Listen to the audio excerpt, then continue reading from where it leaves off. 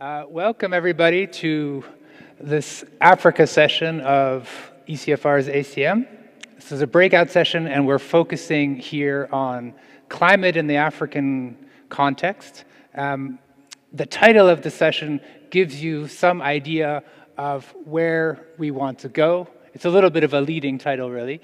We're talking about how the climate transition and the green transition in Africa can be best realized. Joining us on the panel today, we're very lucky to have sort of a full spectrum of expertise. We have Foreign Minister Pekka Haavisto joining us from Finland, who will give us a foreign affairs view on the issue. Rioux, the CEO of the French development agency, AFD, coming with a development perspective. And then with another development perspective, we're also very lucky to have Anja Langenbucher with us, who is representing the Gates Foundation, which needs no introduction in this space and is playing a very important role. Before I get into setting the scene, just a word of appreciation as well to our partners. The Africa program at ECFR is new. It's emerged during the COVID period, and I don't think it would have emerged without the life-giving support that we've had from the Gates Foundation. So we'll thank you for your intellectual contribution here, but also to your partnership there. And we have also to thank the Robert Bosch Stiftung, who is building on what we've begun with Gates and helping us go to the next level. Before I turn over to Foreign Minister Haavisto, just a couple of words about where I think we are right now in the climate issue in Europe, Africa, and then a word about where we'd like to get to. On the African side, I would say they're looking towards Europe and what's coming over the horizon in terms of climate with a degree of trepidation. And that trepidation, I think, is linked to the fact that the foreign policy aspect of our European Green Deal, of our vision for how climate can be pursued in a foreign policy way, has not been articulated completely. The things that have leaked out and then have been taken up in the imagination of people working on this in Africa are some of the more punitive elements, some of the scarier parts of the European Green Deal. So top of the list there is the CBAM mechanism. The CBAM mechanism stands for the Carbon Border Adjustment Mechanism. Briefly, that is seen as a sort of tax for things that are coming outside of the European Union. So in this case, being produced in Africa and then being sent in. I don't think that this is intentional. I think that this is a product of oversight, that there's a gap in terms of how we have defined what the Green Deal means in foreign policy terms. I think it's quite natural as well. The Green Deal began here first in Europe. It was a product of discussion among the member states and the EU institutions. So it focused very much first on us here in Europe internally. Then when we looked abroad and started thinking about the foreign policy and geopolitical aspects of it, the first thing that rose to mind was the fact that we might have a green fortress within the EU if we didn't look at how Europe interacts with the rest of the world on climate. And that's where this Carbon Border Adjustment Mechanism, this climate tax, emerged from. What I think we need to do, and what would be helpful for us to do, and is again the title of this session, is think about a comprehensive vision of what partnership with Africa and other parts of the world looks like on climate. And when we think about that, the natural conclusion to come to is that it means more European investment and more European partnership with Africa. The reason that's the case is that when we're pursuing Europe's global climate objectives and looking to Africa, it's not about reducing emissions in the first instance in Africa. That is not going to change a great deal in terms of global emissions. So our climate objective with Africa needs to be something different. And I think there it's twofold. First, it should be about helping ensure that Africa's economies going forward in the future, as they grow and become bigger, do so in a green way. So if Africa isn't a major emitter now, globally speaking, let us also ensure that as it develops, it continues not to be a global emitter, but moves on a green trajectory. The second thing is also fairness, justice. The global economy is going to change very radically through adapting to climate. And Africa does not have the same advantages that we have in Europe or in other parts of the developed world. We have the potential of near bottomless finance to help transform our economies. We will have strength in developing green technologies. We have a certain leg up in terms of this transition process. The global economy is going to change. Africa will need to change with it if there's a European Green Deal or not. That's secondary. It's going to change anyway.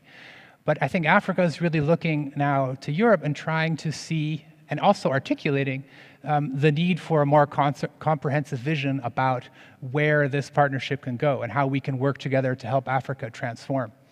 We don't have that right now. We need this kind of guiding North Star of a policy objective. And right now we have, in the absence of that, a focus a bit on the punitive side, a focus a bit on adaptation, helping African economies and countries deal with the negative consequences. But what we need is this positive agenda that talks about how are we going to work together, how's the partnership going to be a win-win for both sides. So that's as much as I want to say in terms of setting the table. We're very lucky, as I said before, to have Foreign Minister Haavisto joining us from Finland. Minister Haavisto, with that, if I could, I'd like to give the floor over to you. Thank you, Theodore, and good to see you online, and best greetings to everyone there, and greetings from Helsinki. It is minus 10 degrees here, so we are a little bit freezing, but this is normal winter now.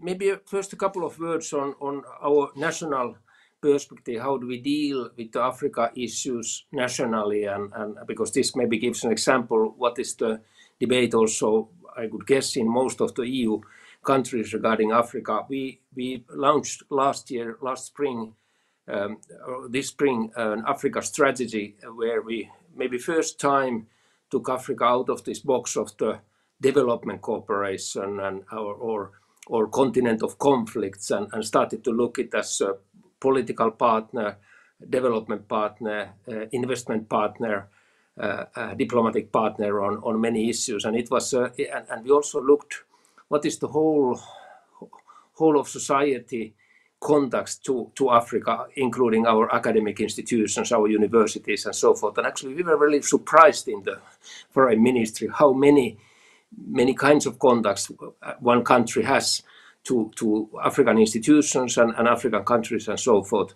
And I think it was a very, very promising start. And one remarkable component of that was, of course, African diaspora that is living in Finland, and with all the knowledge and ideas and so forth. So we put all that together as a new Africa strategy. And of course, our key principles there were the green economic growth and sustainable structural change, including digitalization. What more can we do for digitalization in African countries, and how that could help also in development.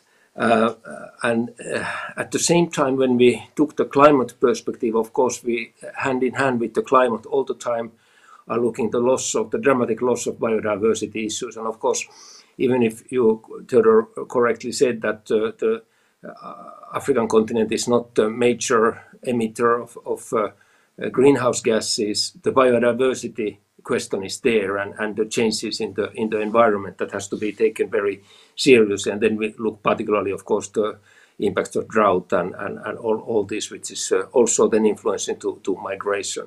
But it's very important that we shouldn't, from European perspective, look Africa only from the point of view of migration. I was just in Barcelona in this Euro-Mediterranean discussion with Mediterranean Union, and I think particularly Northern African countries are so tired when we always raised only migration as a component which concerns us, and I think that's not fair.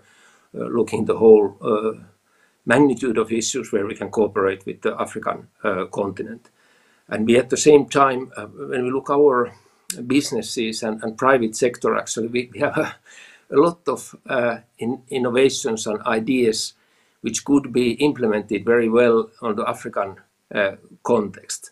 But still we have on the private sector a lot of uncertainty linked to Africa, the difficulty to find partners, the difficulty to find the right institutions to cooperate with. And I think that is something that we should really invest more. Then maybe one of the issues that of course comes always up is the conflicts and environment interlinkages between these. I've been working, as you know, in Sudan and in Liberia on conflict and environment topics, and of course there we could do more together also for green recovery in some of these areas, and I think that could be one of the projects that EU and African Union could do together. Of course, as a whole, I think European Union is also looking at the African continent with the new eyes, and that is positive. And I think the approach has been changed in the last years. But of course, we have this national plans, country, each country doing their own plans, and then the EU acting as a whole, and this is maybe still not always very well coordinated. On the climate issue, something where we have also been approaching African countries, we have formed this kind of coalition of finance ministers against the climate change, and actually we have now more than 60 finance ministers in the network, and it's very interesting because actually so many finance ministers are interested on climate issues and understand that this has more to do, or at least as much to do with the finance ministers as with the environmental ministers. And I think that kind of network should be also encouraged and established in the future. And then maybe my final, you took the perspective of justice, climate justice up, and of course when looking the demography of African continent and the young generations coming up, young people who need the jobs and who deserve green jobs on their own continent, and where we could do cooperation. I think that's one of our key challenges, and I'm happy to cooperate on those issues. I will finish here, and then we have maybe more time for discussion. Thank you. Yeah, we see just from a few of the examples that you listed how difficult it is to maybe set one single overarching priority for climate. It's so multifaceted. I'm sure Rémy from Paris will expand on this and enrich the discussion with further aspects. So Rémy, if I could, I'll give the floor over to you. Thanks a lot, Theodore. Can you help me? Can you hear me well? We hear you very well. Excellent. Thanks a lot, and it's a great honor to share this panel with you, Minister, and with Anja. I should have been in Berlin. I'm sorry for that. For my first annual meeting of ECFR, since I'm a new member, I'm a newcomer. So sorry for that, but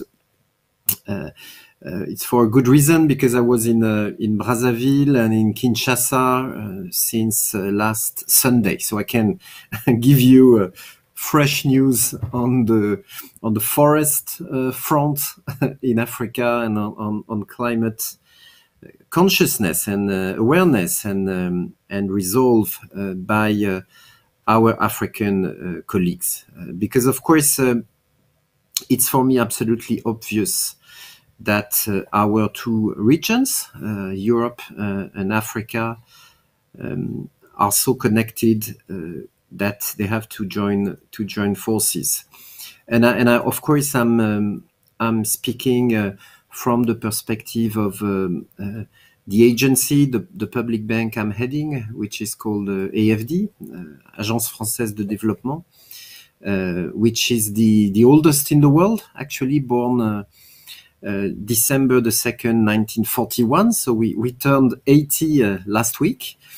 Born in London, actually, founded by General de Gaulle at the heart of... It was not about colonialism. It was really about resistance, about the fight at the heart of World War II, when Africa actually liberated France, its army as well as its financial forces. So I love to see my institutions as being by the African side, of course, and bringing back lessons, forces from Africa to France and Europe, and we are heavily invested in the continent. AFD weighs 12 billion euro investments each year.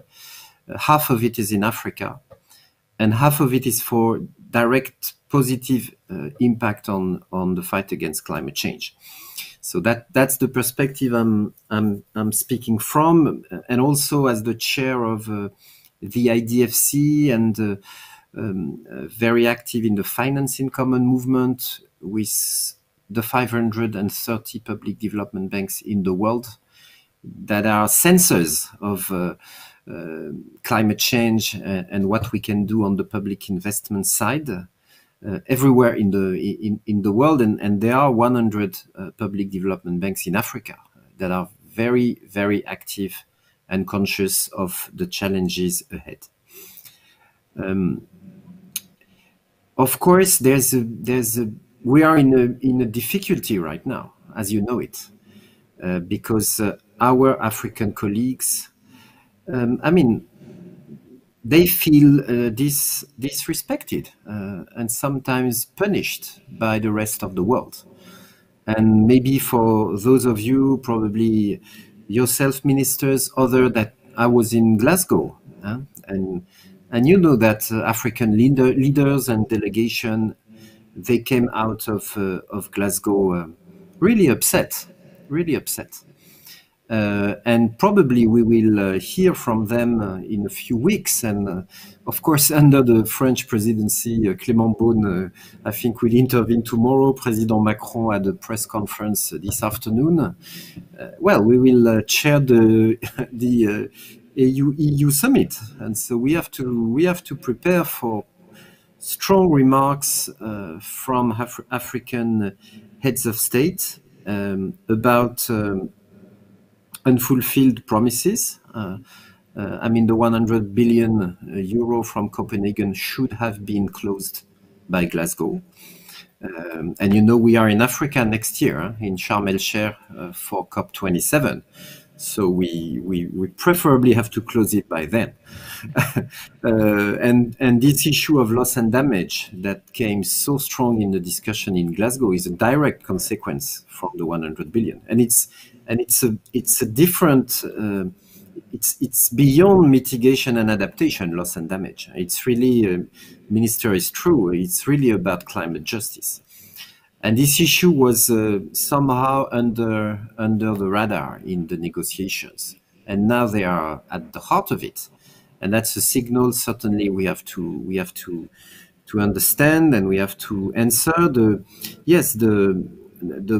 border, the carbon tax, the border mechanisms that we are envisaging for domestic reasons in Europe has also international consequences. And I know that the way we are framing this scheme will probably not have very concrete consequences from African economies. But I remember the debate about the EPA. You remember the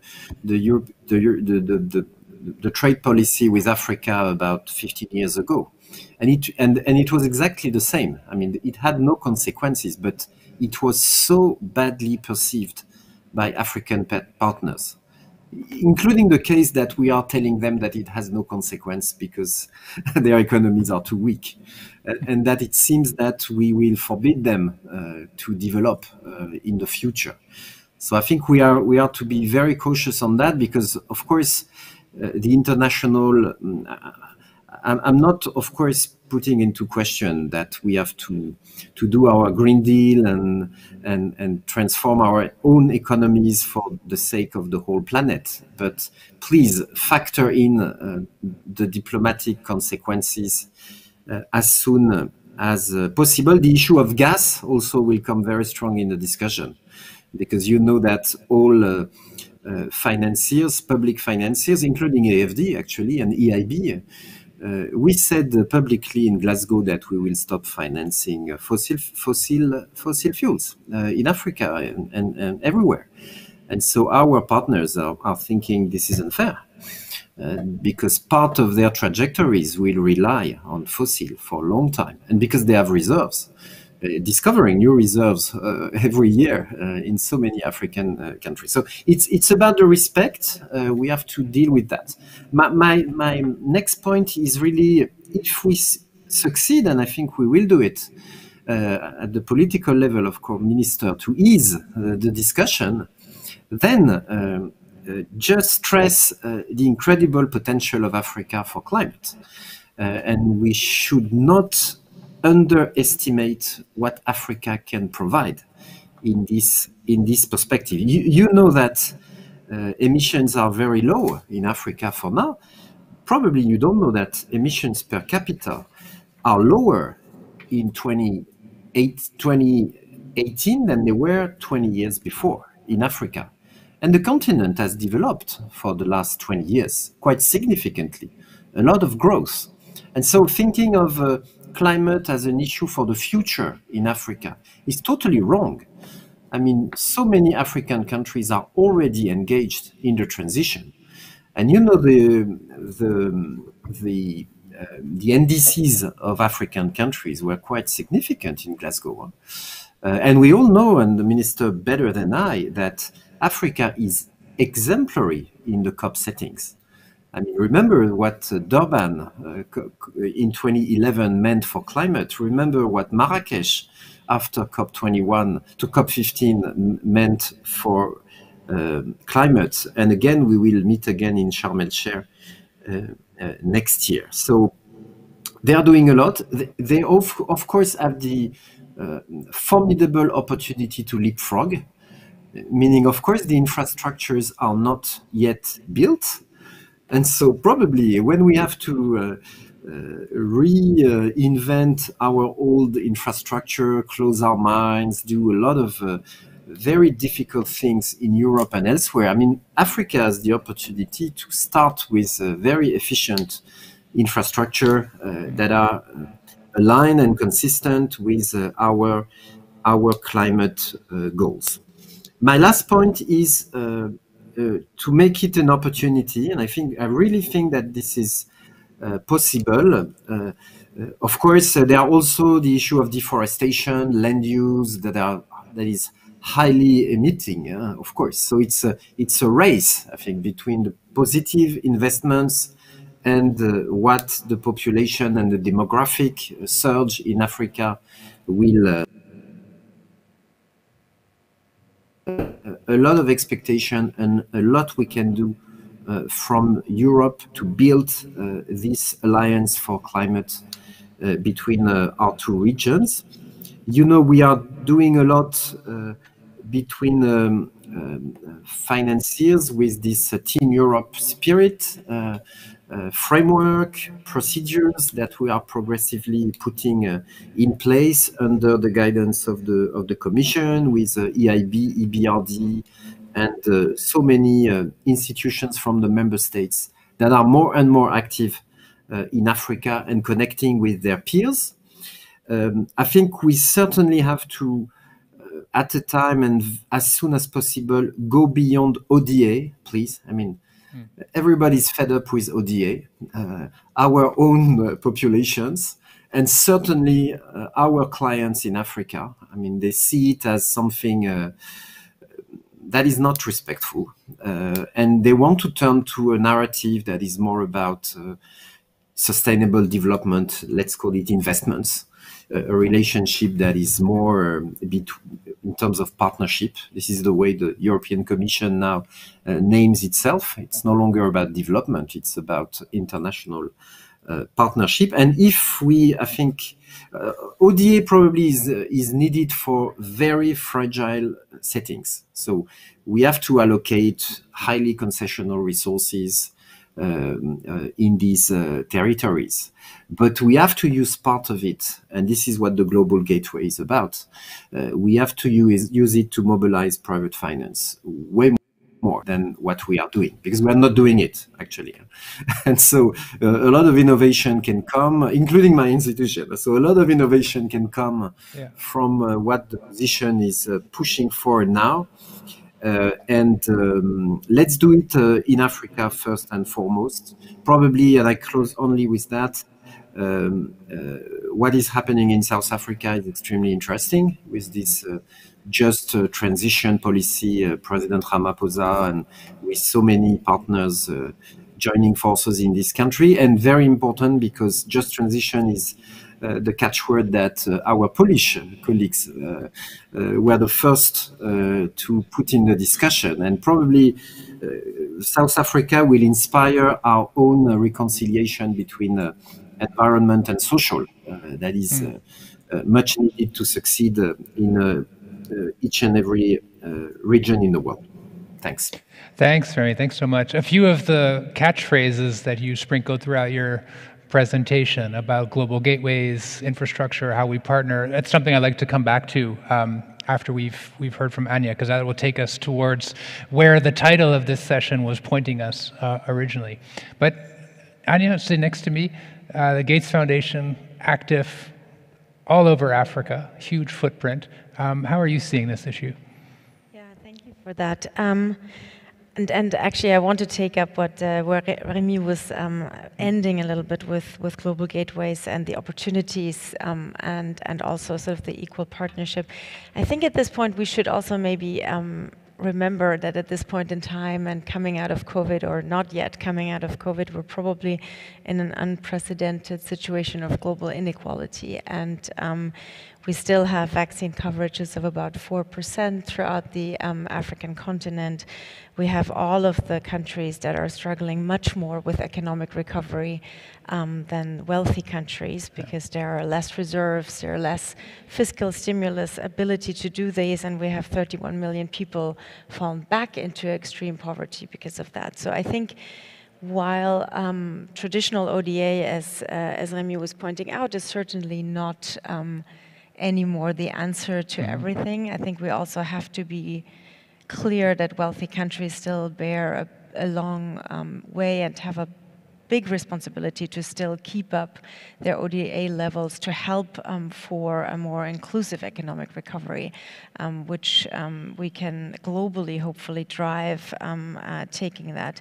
I mean, also throughout the African continent, we certainly have a much larger problem with debt excess burden, which is something why in terms of thinking around innovative instruments that are currently being discussed, for example, around the SDR reallocation, is something that I think wealthier countries should be open to and thinking about as, you know, new instruments to help. And finally, the last point to say on that is, and this is also picking up, I think, on the opportunity where we are with global gateways.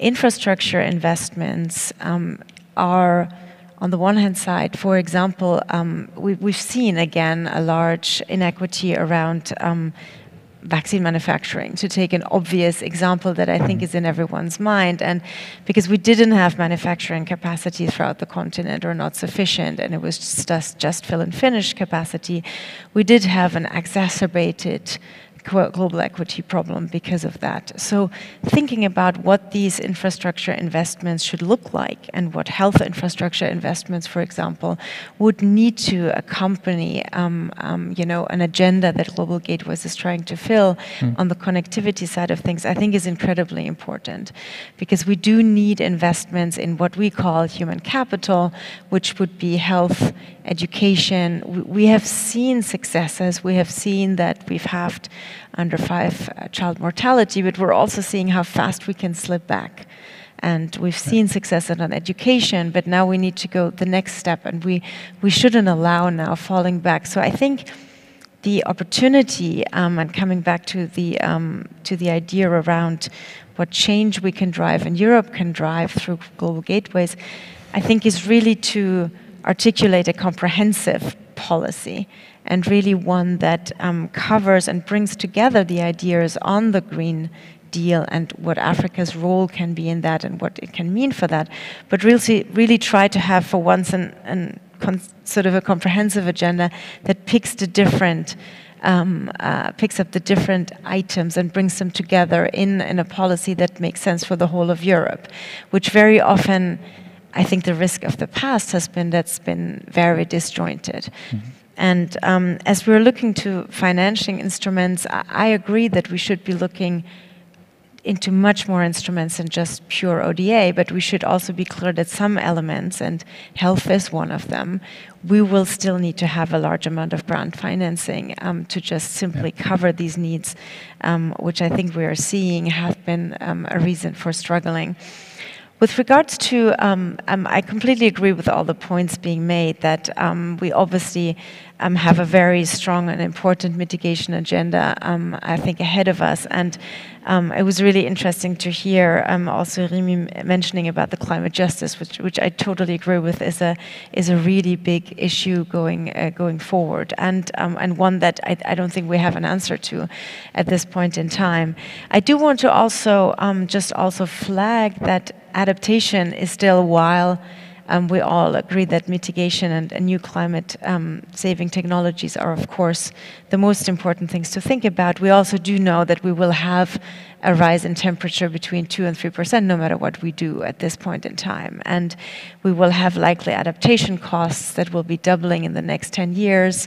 I think the estimates are about 500 billion by 2050. So, and who will be hardest hit by that is, of course, the poorest country that are the least contributors, especially women that are very strong about the labor force in agriculture across Africa are going to be one of the hardest hit of that problem. And well, we shouldn't be only talking about migration. I hear that. I mean, but there are estimates that we will have up to 143 million climate-related refugees is something that the World Bank's put out, which I think in itself is something for us to all remember, that we should also, in parallel, complementary need on adaptation measures, which, we do have new tools, and we have, and again here, of course, as a foundation, we always think that a lot of the solutions lie in more research and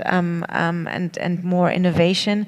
So I'm also not giving up on that hope that if we invest more in new technologies that can be adapted, which we can do in an inclusive way together with African partners, because these technologies need to be ready for adaptation, implementation, application in the countries, then hopefully this is something that we can also not forget when we drive forward, hopefully an integrated agenda between global gateways and the Green Deal. Well, that's a perfect handoff. That's actually where I want to go to next, so thank you for that. I wanted to put a proposition to the room and also to the panelists to check with you and see if we're thinking about this in the right way. My thesis on this is that we've unnecessarily divided two European policy initiatives that actually can combine and create a whole greater than the sum of its parts. So we have the European Green Deal on one side, and we have global gateways on the other side. We've heard Rémy and others here today talking about the necessity to invest in infrastructure. And we also know that the future of Africa's economies is going to need to move in a green direction, European Green Deal or not. That's just a global trend. So if we're thinking about these trends, and we're looking at the concept behind these two initiatives, the European Green Deal and global gateways on the other side, I think that they're both aiming towards the same thing, and we should actually combine them, at least in the African context. The future of green, so of applying the European Green Deal in Africa, will be investment in the new kinds of infrastructures. So the leapfrogging, the next phase in Africa's economic development. That's the kind of infrastructure we'll need. On the global gateway side, we're also talking about infrastructure. We heard today from other speakers, we're looking at what kind of offer the EU and Europe can make that is not in competition with China's Belt and Road Initiative, that kind of infrastructure project, but is offering a European alternative to it, another vision to it. If you think about it in those terms, both initiatives are actually trying to go in the same direction. We can take that a step further as well. If we go outside of the EU context and we go towards the G7 and the G20, we have Build Back Better World. Also a similar objective. It's also trying to look at how we can supply infrastructure to the world, how we can have, in this case, a transatlantic offer. And so I think that perhaps there's an unnecessary siloing between these different initiatives. And when we're looking at trying to create a bigger European footprint, trying to sort of mass and accumulate the offer, the tools, the things that we can put on the table, I think would help if we start conceptually from a unified position. There's a third aspect here too, which nobody has brought up, but if we look at the future of Africa's economy, we have to also look at the rising population numbers and draw the inevitable conclusion that there will also be a growth in Africa's middle class. That means that there can be a positive self-interest on Europe's side in investing in these things, and we can mobilize our private sector and our investment tools as well. As Africa's middle class grows, this is a market that is growing, and this is something that should be very interesting for Europe. And that kind of paradigm would also help, I think, a lot change the tone of the dialogue, which is something that we desperately need going into the AU-EU summit, which hopefully will take place in February. If we can explain to our African partners that we are doing things not simply out of a motive of charity, out of this donor-recipient relationship, but because we have recognized that we have interests in Africa and that we can realize them together, I think that will be one of the most fundamental ways we can change the relationship. This is what I continue to hear from African partners when I'm engaging with them. I want to just take a moment, if either you, Foreign Minister Haavisto, or Rémy or Anja, if you want to pick up on that point. If not, I have another question ready to go, and we can also look to the audience if anyone wants to jump in on the AU Summit. But I'm just looking to you first, Minister Haavisto. Yeah, please, come in. Well, yeah, thanks. This good discussion, and thanks, Rémy and Anja, for excellent interventions and good ideas, and particularly Rémy. Going in detail on this climate issue. You mentioned, Theodore, the Chinese component, and whenever you deal with Africa, it's always this complaint: what is China doing? What is China doing? And so forth. And I'm always turning it back to us: what are we doing? And what are we doing instead, or what are we doing in the countries where China is active? We should look more on our own action than what China is doing. And of course, China can also do something good. I think it's important to mention that when China decided about also on coal power plants, that they will not support those abroad and so forth. It's very important for the climate, but that they also have been changing their line on this issue. And I have to say that on climate issue, we probably need even cooperation with China, as we saw in COP26 and in this dialogue. And this is one topic, and the other, what can Team Europe can do together. I think, Rémy, you took it very much in your speech that this in this Team Europe spirit is not only the European institutions or financing institutions, but also individual member states. We can build it together and cooperate even better than now. Back to you. Thanks so much. Thanks to Helsinki. Rémy, would you like to chime in here?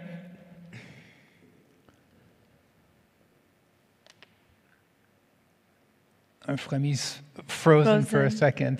Yeah. Anja, did you want to weigh in? I can come in a little bit also on the investment side of things. I very much agree that obviously this has to be the goal going forward. That you know, and I think to an extent that's an ambition that we've had, or the global community had for some time. It's now, of course, taken on a completely different path. I think it's important we keep in mind what are the right financing instrument for what type of investments we're making, but also at the same time, what do we need to deliver as well in order to actually make this investment successful? Which are the right partners? What type of skill transfer do we have to do? What kind of technical assistance do we need maybe in addition to just a pure investment? What kind of responsibilities do we give to the investors as they bring forward? And also what type of risk we are asking our development banks or commercial investors to take on as they go ahead. So I think, again, when we look at the vaccine space, if we are supporting vaccine manufacturing on the continent, we have to make sure it succeeds. Yeah. And that comes with a lot of tech transfer and a lot of skills transfer.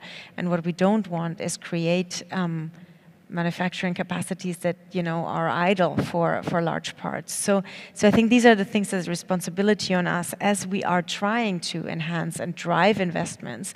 We really have to make sure we're thinking about both the right financing instruments for these and how we need to package them to make sure they succeed. Because otherwise it's putting too much of a burden on our new partners. Can I pick up on that point, because I think that's something interesting. It's something Rémy is not there anymore, but we've been hearing from Paris in the spring and the fall. From there, I've been picking up that we need to maybe also break down the walls between our financing instruments.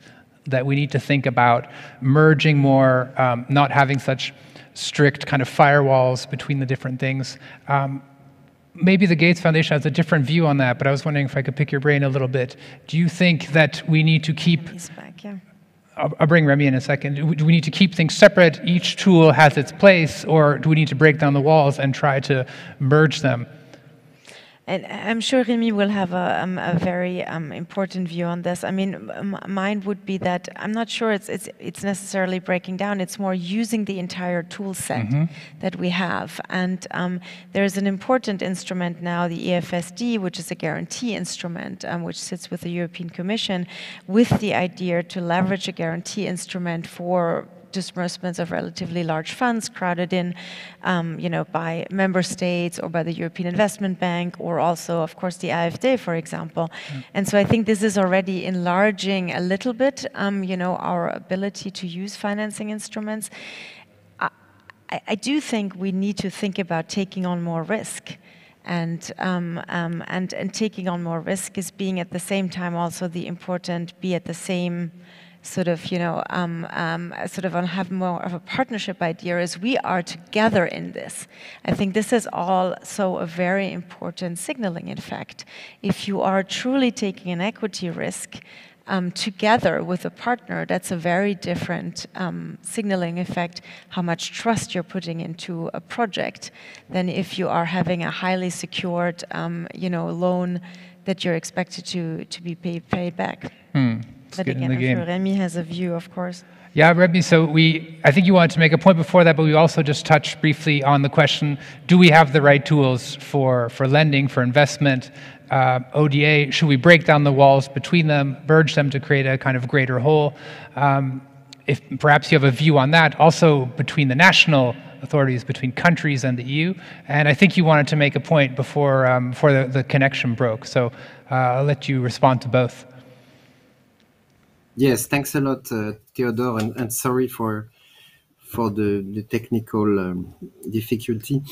So I don't want to, in my initial comment, of course, to be unfair to Europe. Of course, we are the most generous region in the world. We did a lot for vaccines. There's a bit of unfairness here as well, and we are heavily invested, attentive to what is happening in Africa, probably more than any region in the world. And colleagues in Africa, they know it, and they're waiting for us probably to change a bit the posture, change a bit how we operationalize, and then we can certainly embark in a new journey that could be extremely positive at a time when you follow the summit in Dakar with between China and Africa. when you see Chinese flows reducing, actually, quite significantly. They did not respect what they pledged.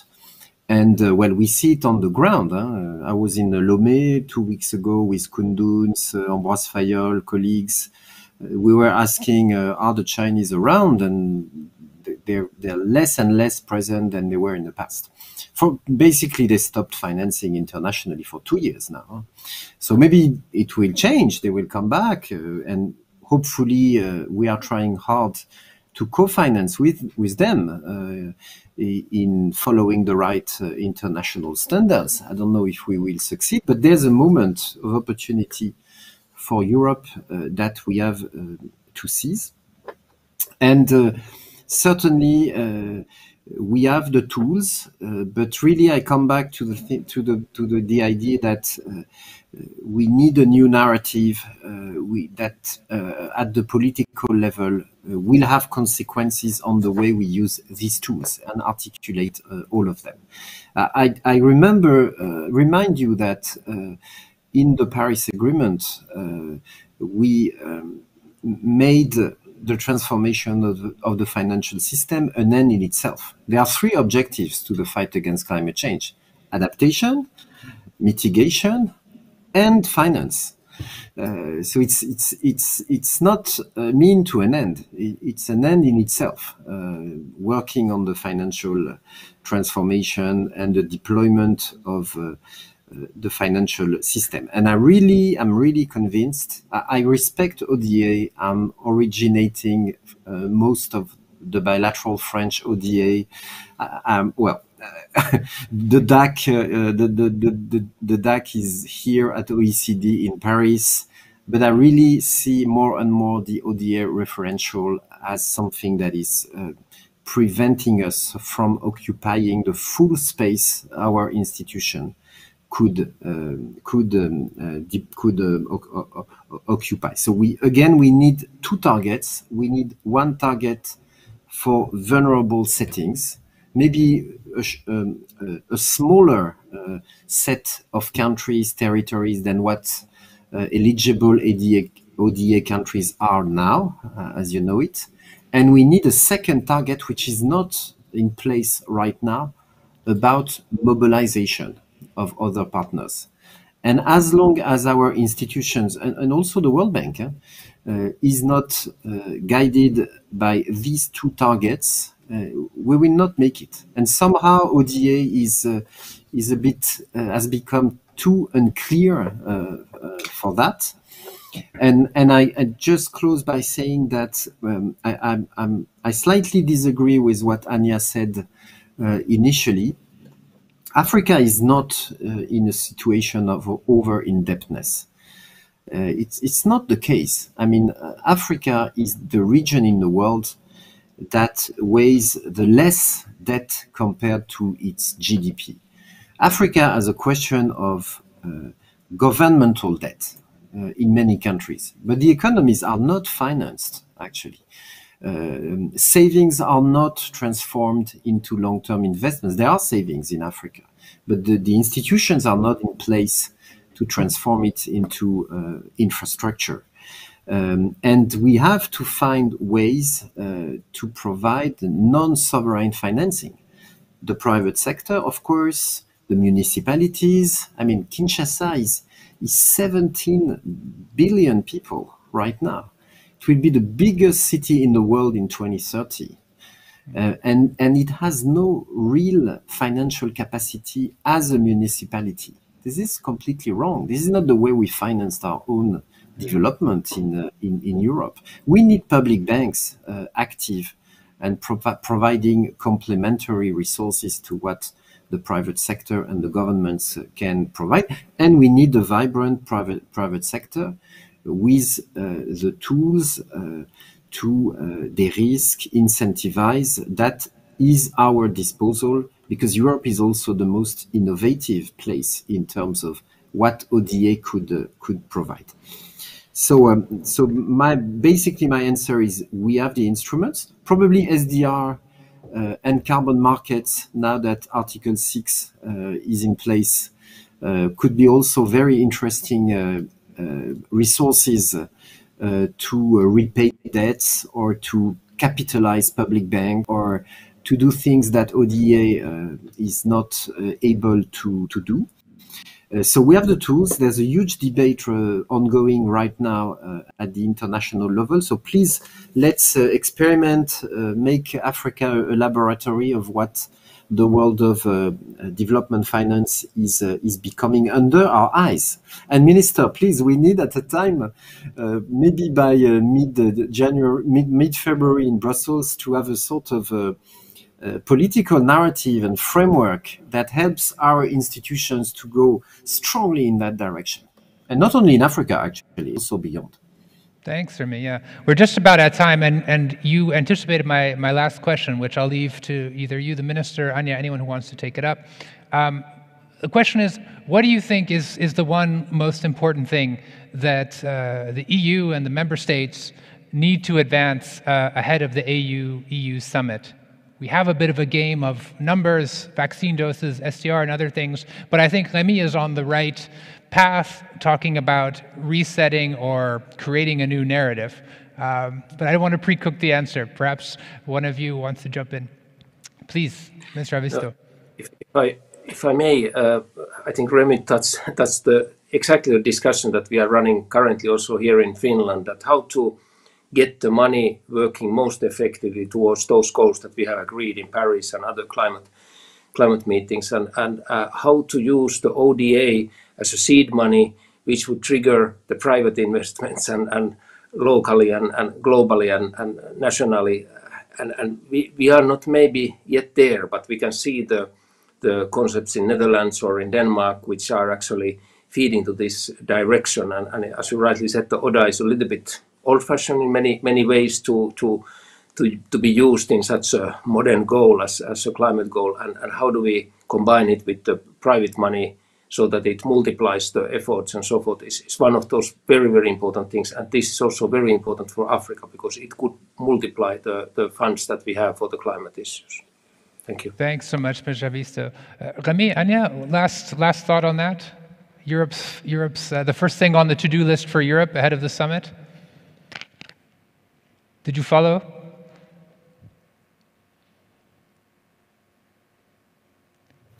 Yes, sorry, I have difficulty to listen. Maybe Anja can start? Or? No? I think lots of the ideas that we've raised here are obviously the right ones. So I do hope it's going to be what I think we all want, which is more a partnership. And so I do think giving a clear agenda on what the EU means with global gateways, I think will be really important, so that it is also, it's good to hear that maybe it doesn't have to be maybe even a competition to China, which I think would be probably more of a positive framing in that sense. But I think giving reassurance that there has been a lot of thought going into this and there's a plan how to execute that would be a great message coming out of that. That would be desirably concrete. Rémy, we'll give the last word to you. You've been hinting at the need for a new narrative. The question, if you missed it, was what do you think is the most important single thing that Europe needs to accomplish or emphasize going into the summit with Africa?